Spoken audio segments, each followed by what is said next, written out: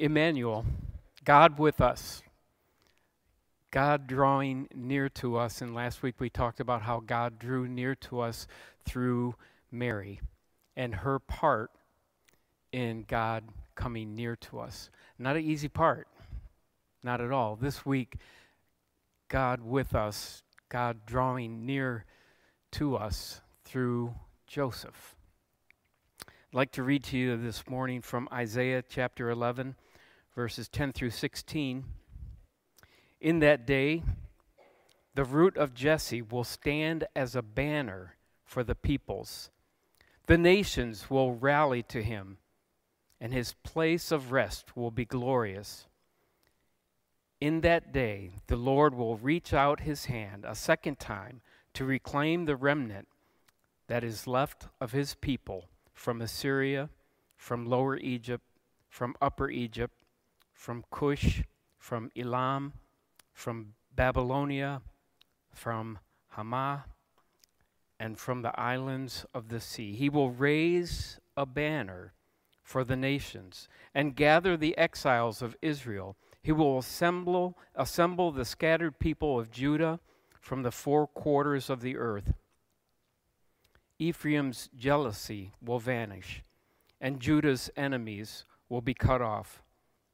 Ephraim will not be jealous of Judah, nor Judah hostile towards Ephraim. They will swoop down on the slopes of Philistia to the west together. They will plunder the people to the east. They will lay hands on Edom and Moab, and the Ammonites will be subject to them. The Lord will dry up the gulf of the Egyptian sea with a scorching wind. He will sweep his hand over the Euphrates River.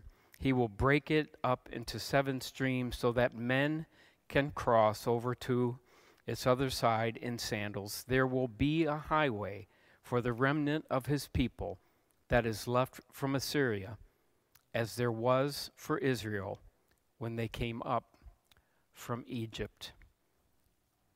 God drawing near to us using Joseph. Now, in God's economy, the calling of Mary to fulfill her part was expensive. It was costly. It was difficult. And God also called Joseph to be a part of this narrative. His part was no easier than Mary's. Consider, Mary had to make the announcement to Joseph, hey, I'm pregnant. And he had to somehow deal with that. He had to consider the reaction of his family and friends. He had to consider the shame that he would bear, not only keeping Mary, but even the shame he would bear in choosing to divorce her. Either way, it wasn't a good deal. They would incur ridicule. When God draws near, when Immanuel happens, we come to know things that we didn't know before. Mary and Joseph, they knew things. And though it wouldn't make sense to anyone around them, they knew things. And eventually it would make sense. To say that there was an immaculate conception, even a good Jew is going to look at you and think that you've lost your marbles. And then for Joseph to say, I'm going to keep her, was scandalous. Because, according to Old Testament law, Mary should have been stoned.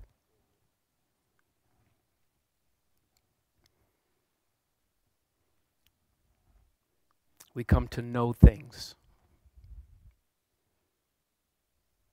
It said when we change the way we look at things, the things we look at change. Well, Mary and Joseph changed the way they looked at things.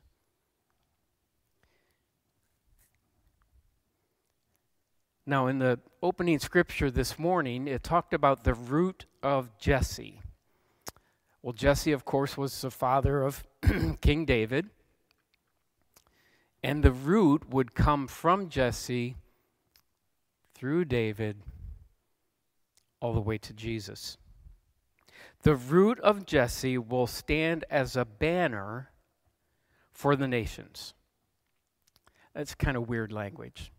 When we think of a banner, we think of sometimes a signal.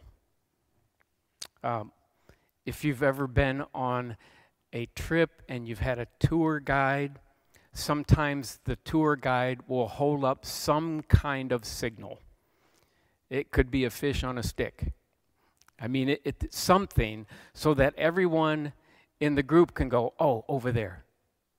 And they go right to where that banner is. Sometimes in an airport, you'll see a youth group, and they'll all be wearing the same kind of T-shirt. You know, it's a really, really bright, obnoxious color. And everybody knows that's where we're supposed to be. And the root of Jesse will stand as a banner, as a signal,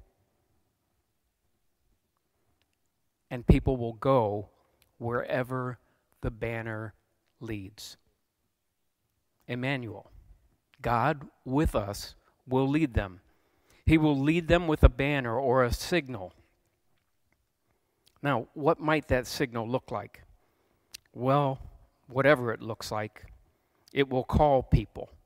It will draw people to it.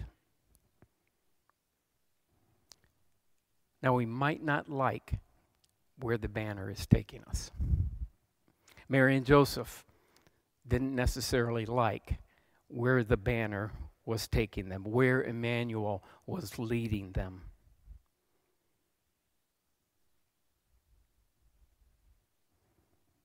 He led Joseph through some difficult times because, as I said, Mary was carrying a baby that wasn't his.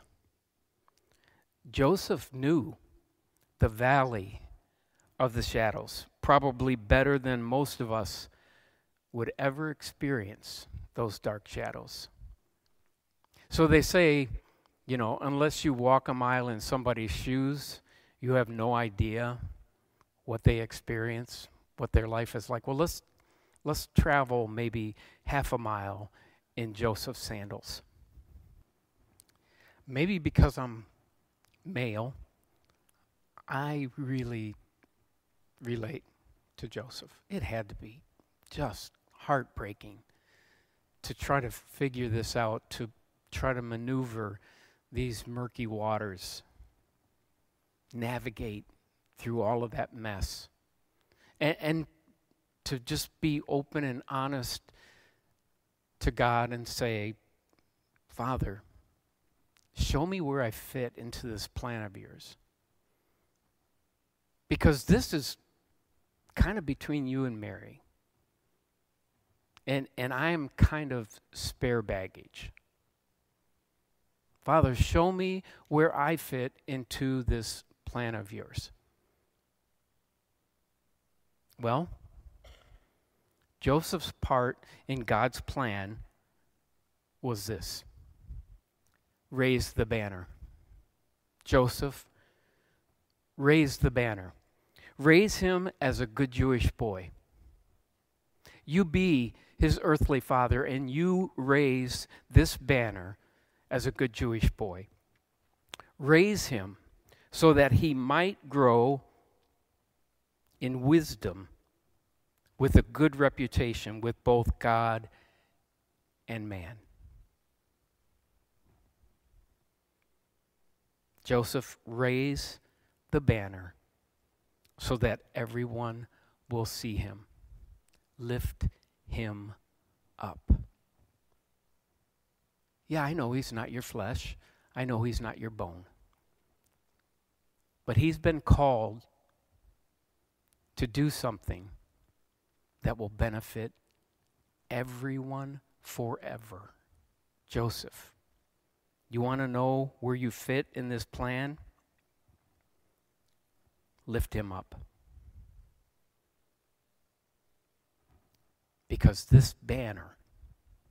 this root of Jesse, will lead like a signal.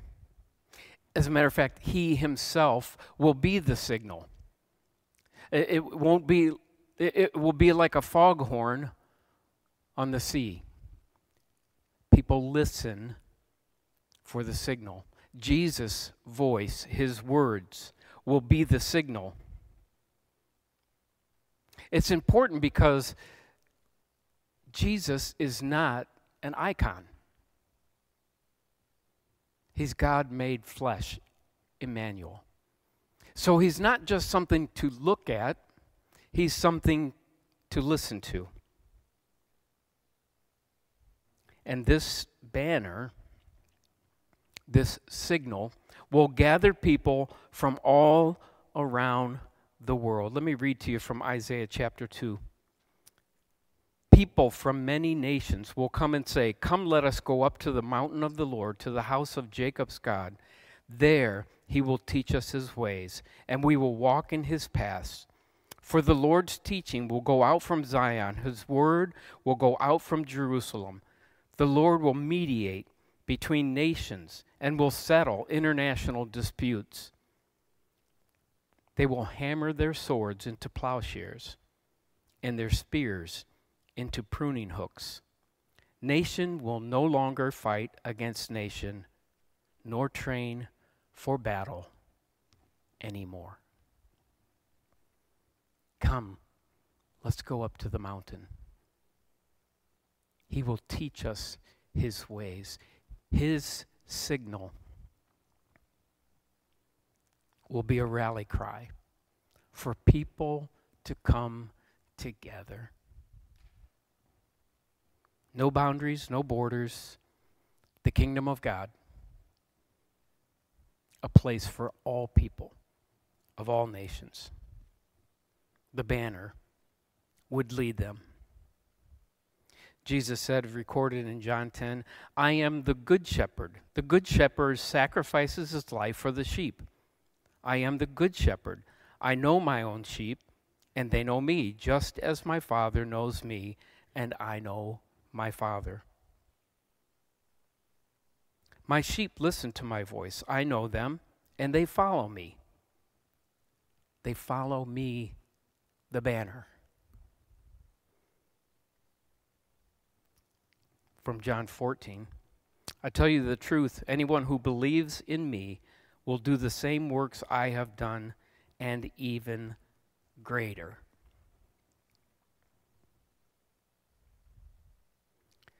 The sheep, they do what the shepherd does. They go where the shepherd goes. They follow the banner. The sheep resemble the shepherd. They do and say the same kind of things that the shepherd does. The people who follow Jesus, the banner, do and say the same kind of things that he does and he says. When the world looks out onto the people of God, there should be no denying who their shepherd is. There should be no question about which banner we are following. It would be obvious who the sheep are and who the shepherd is. From 1 John chapter 1, "This is the message we heard from Jesus and now declare to you. God is light, and there is no darkness in him at all. So we are lying if we say we have fellowship with God, but go on living in spiritual darkness. We are not practicing the truth, but if we are living in the light, as God is in the light, then we have fellowship with each other, and the blood of Jesus, his Son, cleanses us from all sin."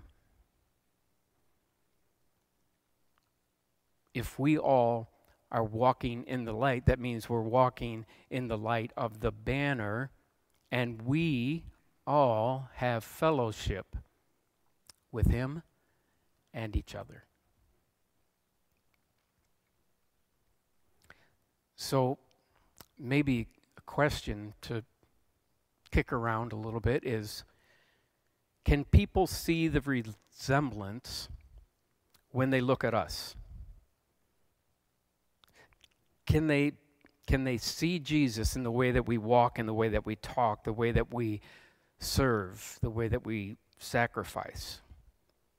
Do we look like a child is leading us? Do they feel Immanuel when we are near? Do they feel something different? There's something different when they are here. There's some kind of calm, some kind of peace. There is some kind of order brought into chaos. Do people feel that? Do they sense that? Have we really been about the business of producing others that look like us and we look like him? Are we willing to be led by Joseph and a baby boy, a banner, the Christ? There's a lot of writing in the last couple of years trying to clarify and trying to right some wrongs. And it's interesting because there are battles on both sides of the camp about what is biblical manhood and what is biblical womanhood. Define that. Unpack that. Because this world knows manhood as one thing and womanhood as another thing.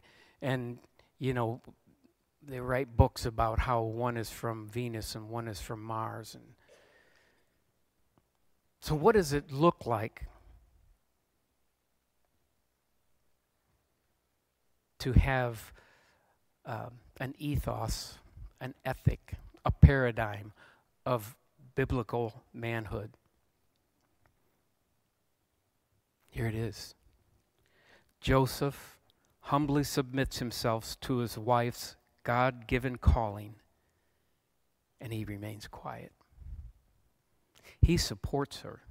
He keeps her. He takes care of her. And the child, even though it's not his own, he raises as a banner for everyone to see.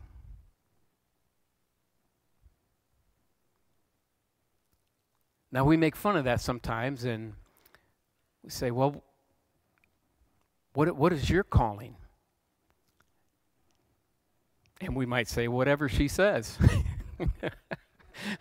Whatever she says, that's my calling. That's not what's happening here. God is using Joseph in a very powerful way, and one of the things he does with Joseph is say,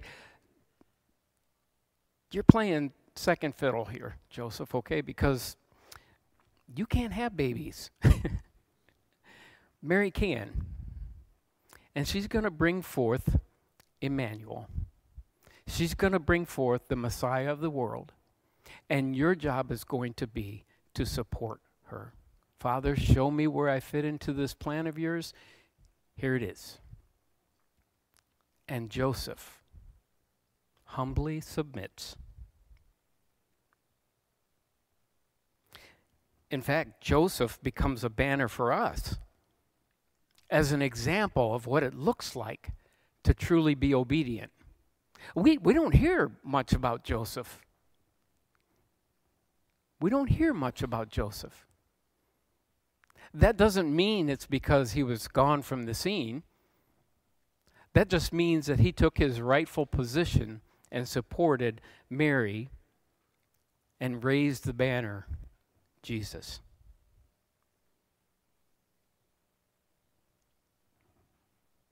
So, how are we doing with that obedience thing? How are we doing with being sensitive to God's call on us or our partner? Where is the banner leading us? What's our next step in the journey following the banner? Like Joseph, is it possibly a place that we might not want to go?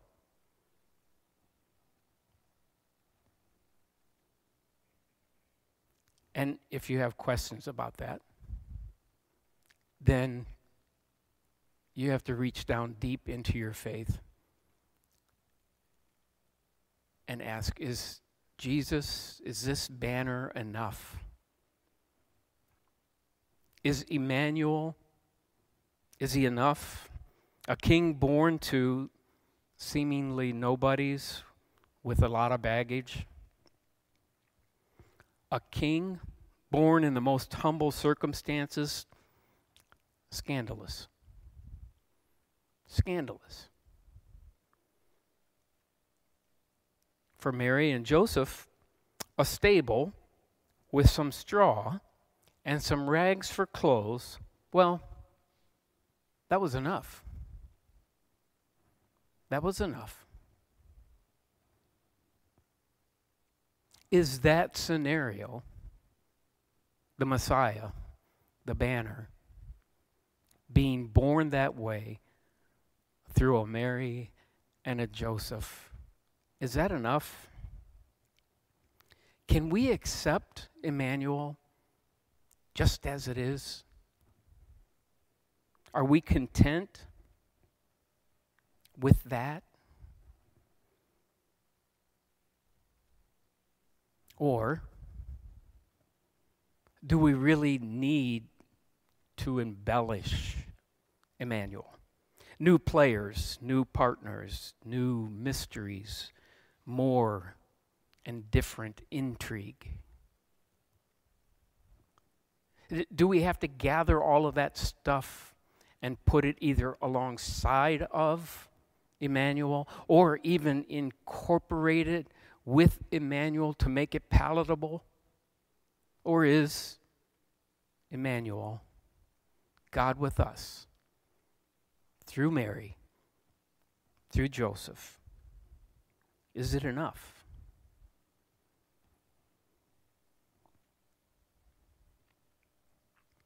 In Peter's second letter, he writes this: His divine power has given us everything we need for life and godliness through our knowledge of him who called us by his own glory and goodness. His divine power has given us everything we need. We don't need anything else. I sometimes call that the and then some. We don't need and then some. I don't believe we need and then some. I believe what we really need to do is embrace Immanuel in the purest and simplest terms, the way that God gave it to us.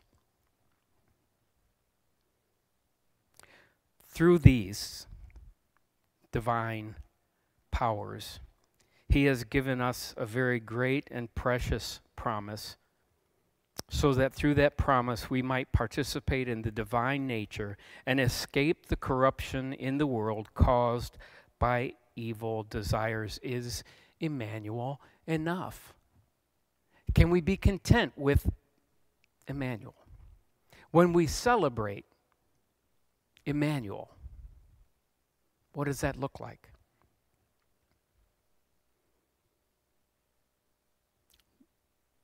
The Lord, Immanuel, the child, the banner.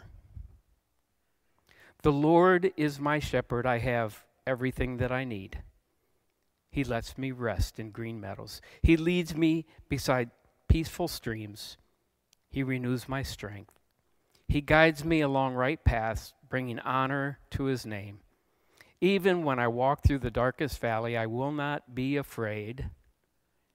Even when I walk through the darkest valley, Joseph, I will not be afraid, for you are close beside me. Your rod and your staff protect me and comfort me. You will prepare a feast for me in the presence of my enemies. You honor me by anointing my head with oil. My cup overflows with blessings. Surely your goodness and unfailing love will pursue me all the days of my life, and I will live in the house of the Lord forever.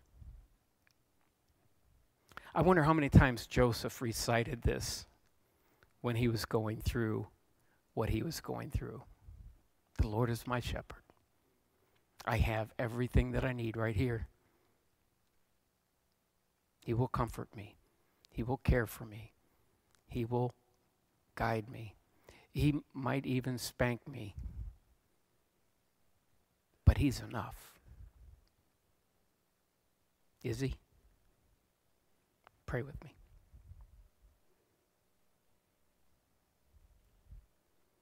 God is not just for Joseph to raise the banner. You call us to lift him up, to raise the banner, to raise Jesus in a way that's undeniable, that God is with us, and that Jesus is calling people up to the mountain so that they will learn his ways and they will come away from that experience looking at things different, knowing things that they never knew before, changing their mind about war and violence,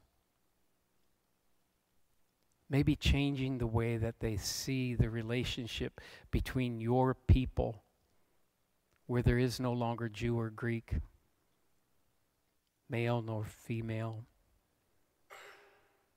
slave, master, but that in your Son Jesus we are one. Help us to work through these questions about, are we really representing Jesus? Are we really making a difference in people's lives?